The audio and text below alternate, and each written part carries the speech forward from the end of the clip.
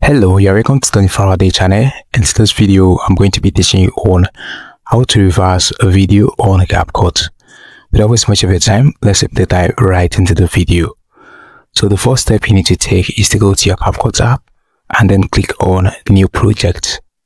So the next step you need to take is to go ahead and select the video you want to actually reverse. And let's go ahead and select any of those videos, then click on Add. So the first step you need to take here is to make sure you select the video clip just like this. And looking there, you're going to see that there's a white stick at the video you just selected. Now once you scroll to the bottom, the end of the video, you're going to see that it is actually showing right here as well.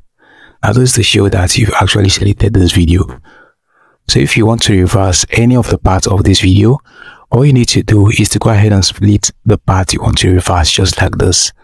So looking there, you're going to see that I now have two clips of this video, the first part and the second part. So let's say, for instance, I want to reverse the first part. All I need to do is to go ahead and select it just like this. Now selecting the first part just like this is not going to affect the second part.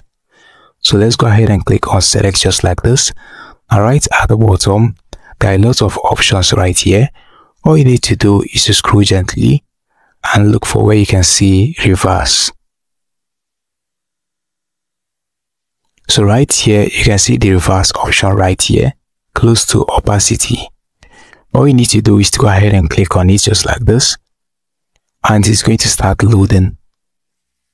So looking there, you're going to see that the video selected has been reversed. So all you need to do is to go ahead and play it to make sure that it has actually been reversed.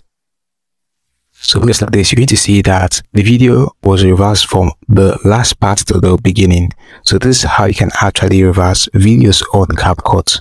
Hope you found this video helpful. Because we've come to the very end of this video, I don't want to smash the like button, subscribe and hit the notification bell.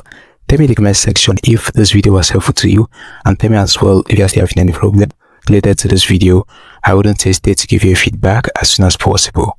Thanks for watching and bye for now. See you in my next video.